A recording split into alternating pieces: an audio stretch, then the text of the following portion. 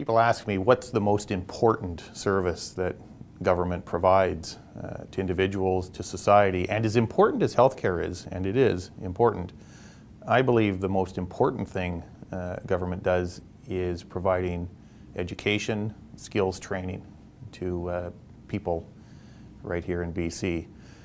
Because the better educated, the better trained British Columbians are, or a person is, the better they're able to look after themselves and their families, and we see evidence of that all around us. And it's a good story in BC. First of all, ensuring that there are jobs for people to go to, and we've led Canada in terms of job creation over the last number of years. Again, a product of having the best economy in the country.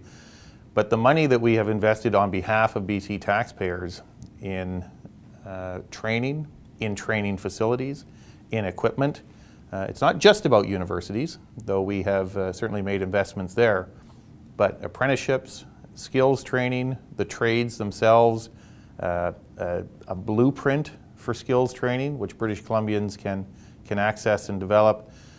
These are all steps that we have taken, and happily, we have an economy that is creating opportunities, continuous opportunities for people who receive that training. And again, that's very much a product of having the best economy in Canada.